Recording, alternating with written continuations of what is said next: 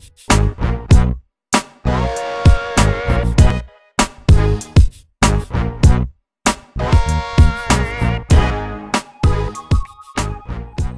and welcome to the Money Tree. I'm David Holt. And I'm David Marks. And we are certainly glad that you joined us today. How many episodes is this now? 7? This is number 7. How about that? My favorite number. Perfect number, right? I love it, yeah. It's an early morning recording for us today, and we're not quite there. Coffee just hasn't kicked in yet. Just hasn't kicked in. We've only had to start twice. But we're really glad that you tuned in and joined us today. How's your week, bud? It's been pretty good. You know, we're trying to wrap everything up for graduation and scholarships, and we had a student sign with Sneed State yesterday, so we're going to be giving out some money to some students next week, which always makes me happy. I say we, it's organizations and colleges, things like that. And so it's been a pretty good week. How about yours? Busy. Yes, I understand that. I've been somewhere almost every day, but it's a good week, and I'm thankful to be up another morning, yes. And so we're just excited to be here, and we appreciate you guys tuning in, hearing some really good things about the Money Tree. Absolutely. And David here is the genius behind it, and I'm just the sidekick.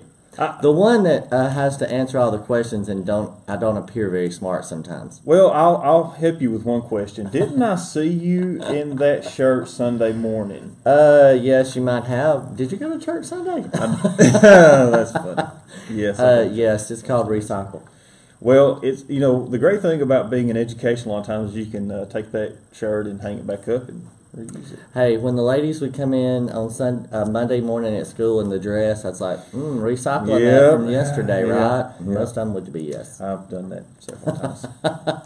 Saves you money. Hey, we're talking about saving money, and that's one less thing you have to wash. Right, that is. Now, we don't want you to wear dirty clothes, but if you Right. just have it on for a few minutes, well, maybe you could wear it again. Yeah, I mean, what's the 2 hours maybe on Sunday? I always heard you're not supposed to wash your blue jeans. You're supposed to wear them several times before you wash. Is that true?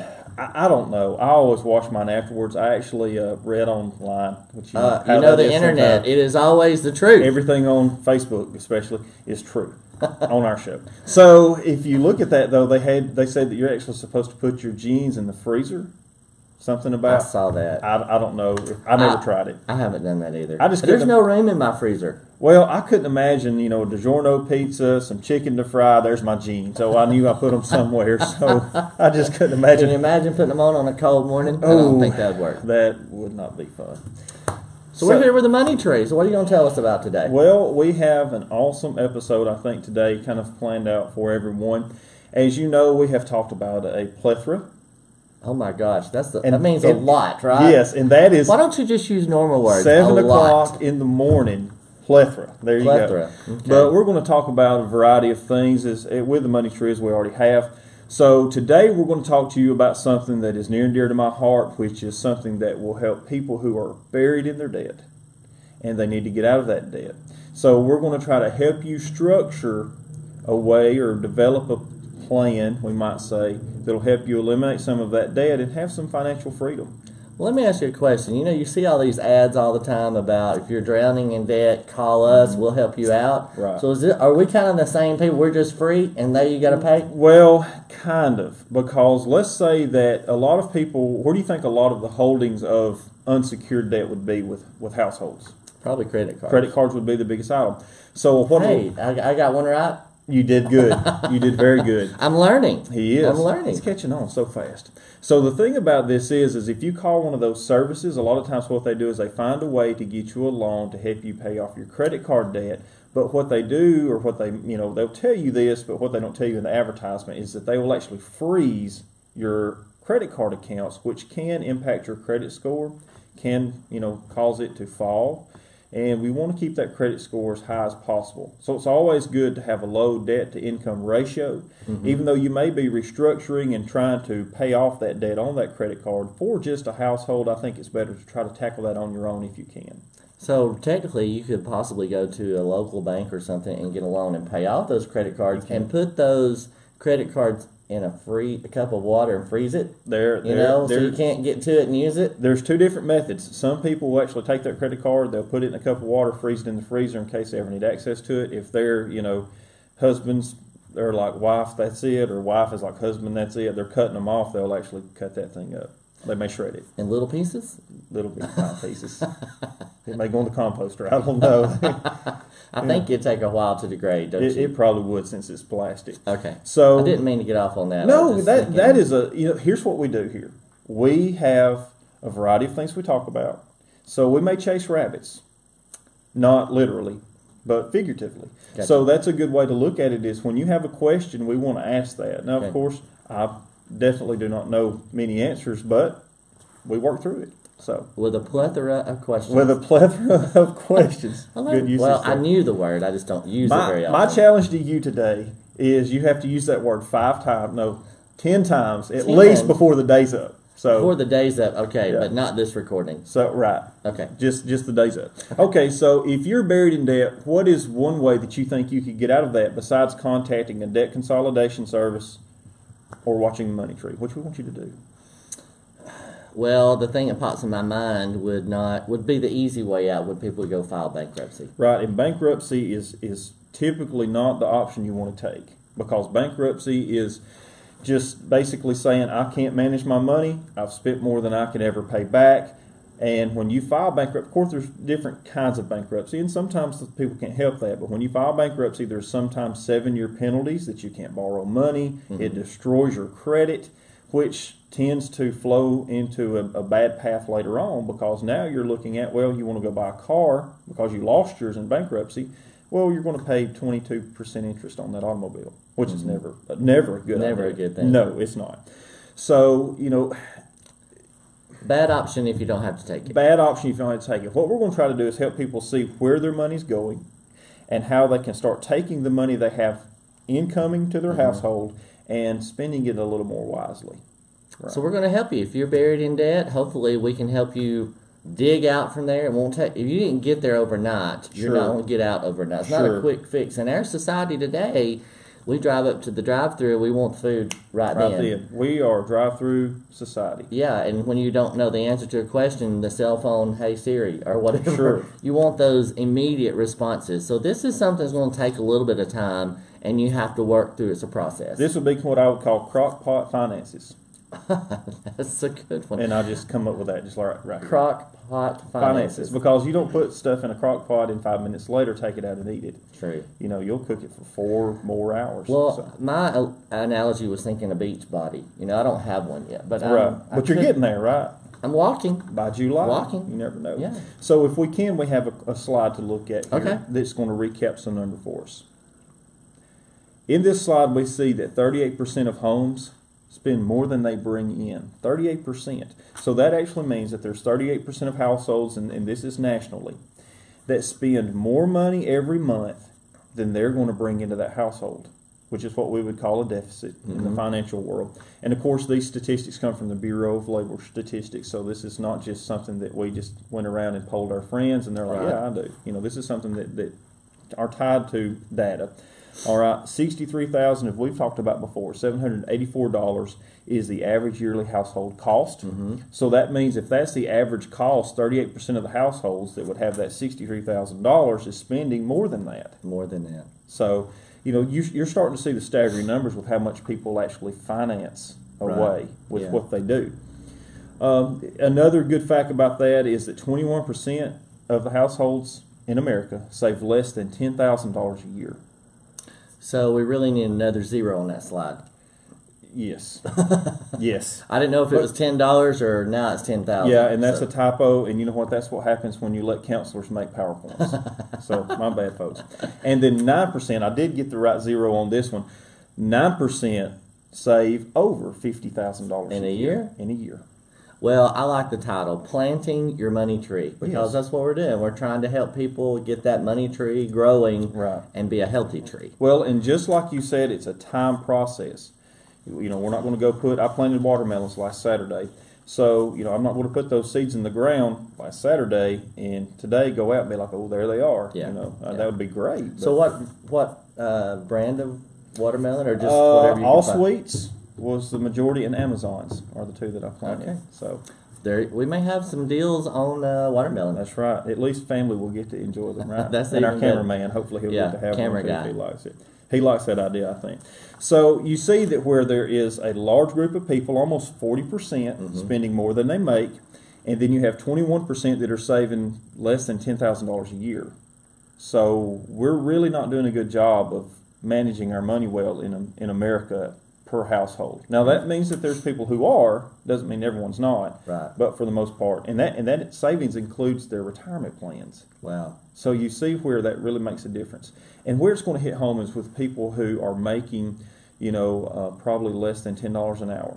And as you know, graduations are coming up, and I've sat down with a lot of my students and I've told them, hey, your future is going to be so hard if you do not finish high school. And when you finish high school, if you don't look to go into a trade field. So, we want to help prepare the younger generation for finding a job that's going to pay them enough to save money.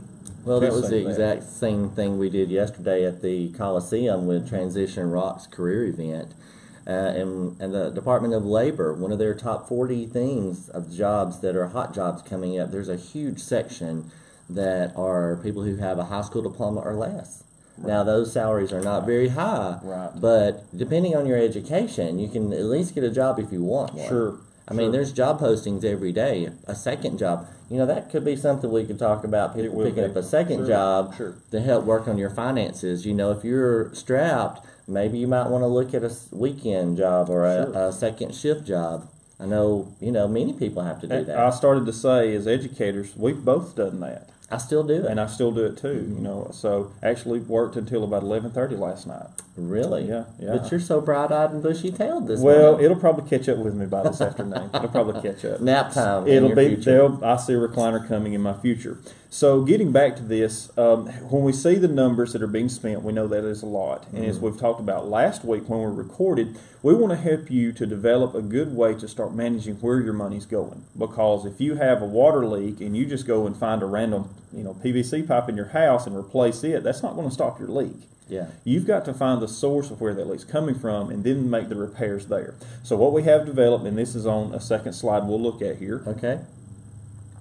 This is something we've developed here for the Money Tree, and it's an Excel sheet that you can download. We'll have it through our website, which is davidomarks.com/money-tree. And, of course, it's on the Facebook page, too, where you can find that. But what this does is it helps you track your expenses. It's going to help you, see where your money's going. And it's just a budget analyzer, basically, where you can plan and you can budget and you can do those things. And notice the graph at the top corner. You get to see some pretty pictures. That's right. Hopefully they'll be good pictures. When you put your expenses in, say your mortgage, it's going to show you a picture of a house as it breaks that data down. So it's going to break that down. Because we do want to have those free downloads for people to use, but we also want you to take time to analyze your spending. Because let's just say, for example, that you are overspending in your household. And you're like, gosh, I don't know why. We're out of money and I can't understand where it all went.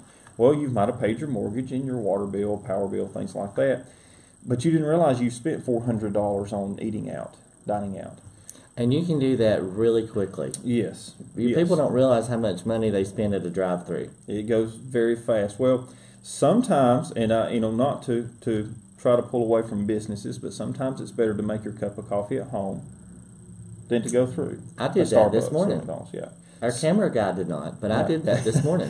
Well, and sometimes, it is more convenient, and, you can plan for that, which is kind of what we're going to talk about today, is how you can plan for swinging through that drive-through and you can get that cup of coffee that you like. Because I drink my coffee black usually, but you may want that macchiato or that flavored cappuccino, whatever, I like caramel my mocha. coffee that's like a little hot chocolate, a little sweet, a little hot, anyway. So you like the variety of it, right? Well, yes, sort of. Mine's like my personality, bitter. So bitter and strong. So let's don't get too carried away. Bitter is a good word. Maybe you should strong. use that. Maybe you should use bitter 10 times today instead of plethora. Okay, I'll try to do that. That's my challenge too. Okay. So we want you to download those resources at davidomarks.com/money-tree or on the Facebook page to help you start analyzing your finances. That is very important. So now, getting to our main meat of our discussion. Okay. we're going to talk about a way that you can start tracking your finances in a very practical way. And I even have a gift for you today to do this. A gift? I do have a gift. I like gifts. So someone might ask, what is an envelope system? What is an envelope system? I'm really curious about that. He did great this week. Last week we kind of had a little trouble. It took me a little while last week. I'm catching on. He's getting smarter. He's doing great. So here's what the envelope system is. It's literally envelopes. And okay. See, I like the first one. I have even given one called Fun Money. This is where I guess maybe you could put your McDonald's drive-through, half cheese, cha-cha, mocha latte, grande, espresso. All it is 2 Splenda, 1 cream. I mean, that's just, it's not like this funky name. Everybody tells me these, and I can't remember when I go to the drive-through, so I don't get them. That's why I had to make it up. Okay. Because I wasn't sure. Okay. So these envelopes, will help you to take your money. Now, first, let's make something clear here, and I believe that we have a slide to look at. Okay. If we can do that. Our third slide. So looking at this third slide, let's just go over quickly what the envelope system, how we want it to structure and work, and then we can get into the fun part of it, okay? Okay. This is for budgeting for mandatory expenses first. So the envelopes are not necessarily what you would use that for. Okay. Because you budget for your mortgage and for your utilities. Those things are something that may be automatically drafted or you may write a check for, but that's something that you're going to include in your budget, your hard budget. Okay. What the envelope system is going to be is for all other expenses. So Gotcha. as I put on the slide there, all other expenses, envelope it.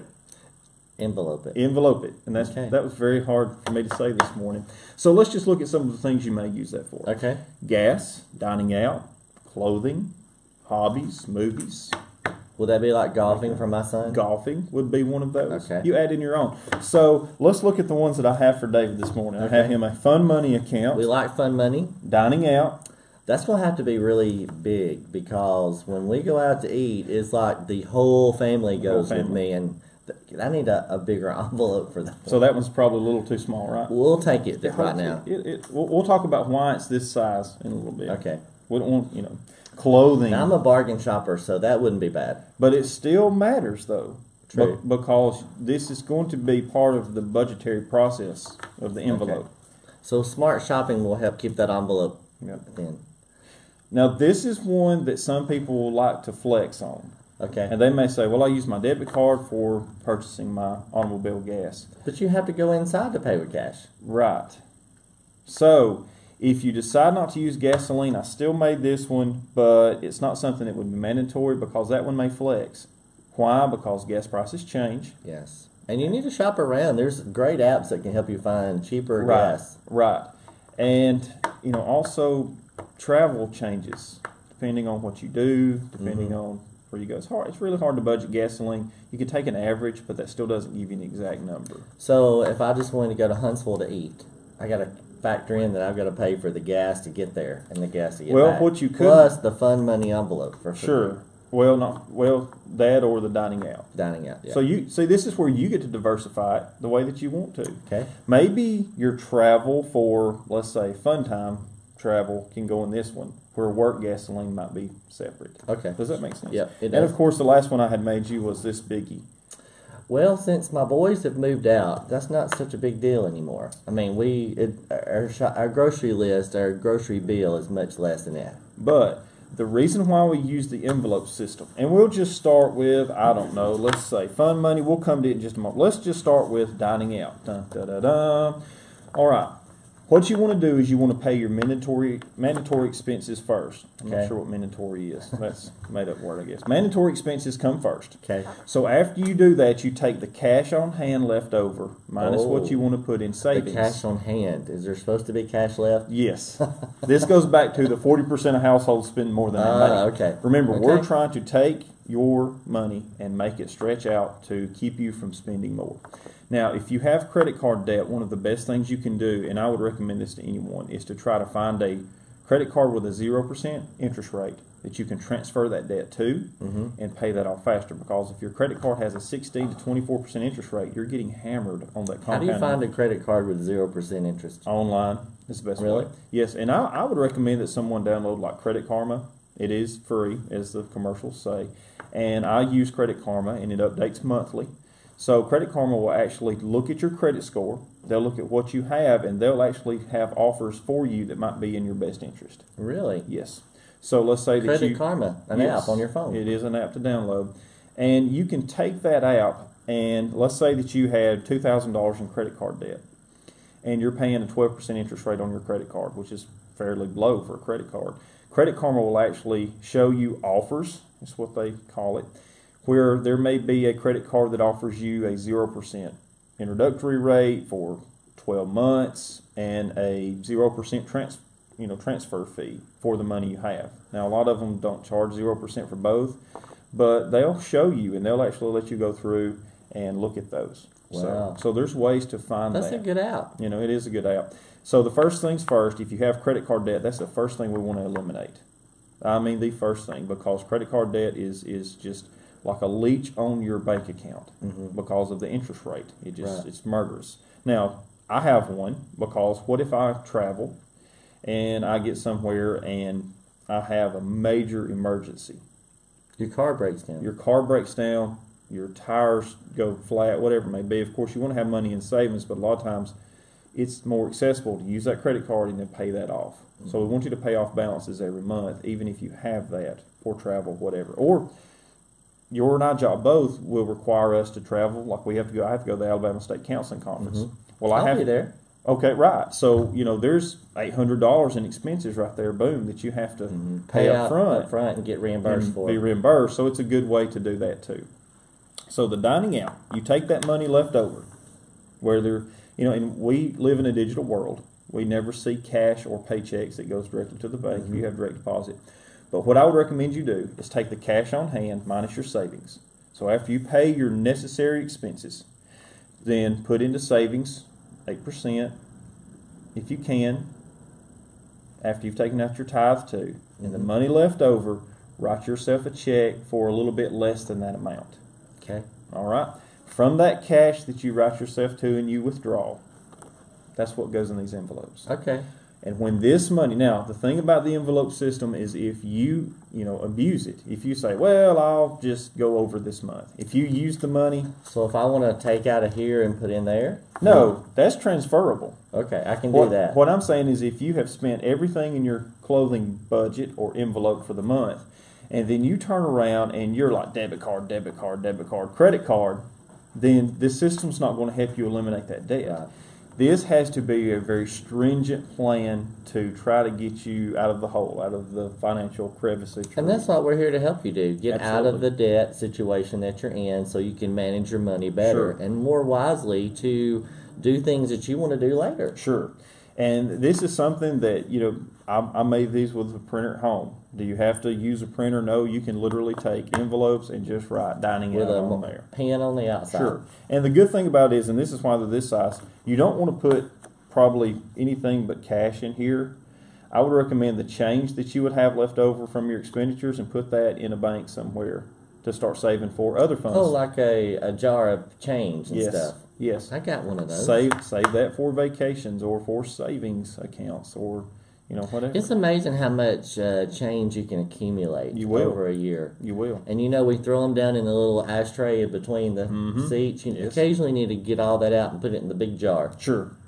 Or my daughter tries to die when I go through a drive-through and I'm digging for change because I've got quarters everywhere. Yeah, I'm going to ask you something. Oh my gosh. Have you ever been in line behind someone in any kind of brick and mortar store, and they've had like 3 cents they're digging for and just want to pay for it just so you can move on? Yes.